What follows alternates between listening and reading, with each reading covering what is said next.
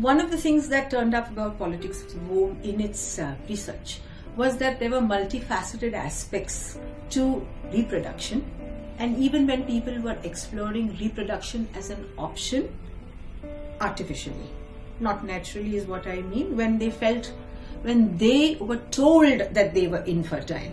They didn't even know whether they were infertile or not, but there is this whole lobby that has come up.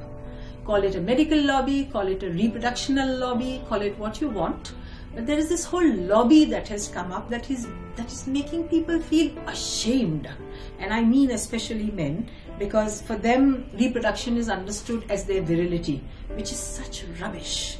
But the medical lobby, in fact, a section of the medical lobby, let me amend that please, a section of the medical lobby is focused on making feel ashamed of what is being labeled as their infertility.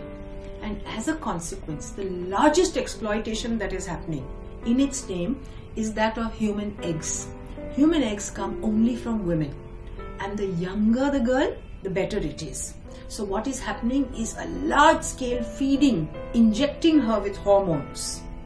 And if you have a problem with chickens being stuffed with hormones and on your plates, how can you not have a problem with human beings, girls, being stuffed with hormones so that their eggs, women produce only one viable egg a month. Girls are being harvested, and I use the word harvested wisely and with a lot of responsibility. Girls are being harvested 40 eggs, 50 eggs.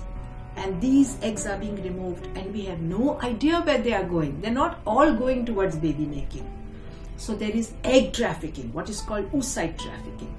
After that, there is human trafficking in the form of commercial surrogates who are also being injected over and over and over again. Their breasts, after they deliver, are being bound tight with strips of cloth because they're leaking breast milk. Is that what we want?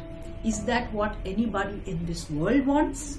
Because this is what is being done to women, young girls and women, the world over in the name of an innocent unborn.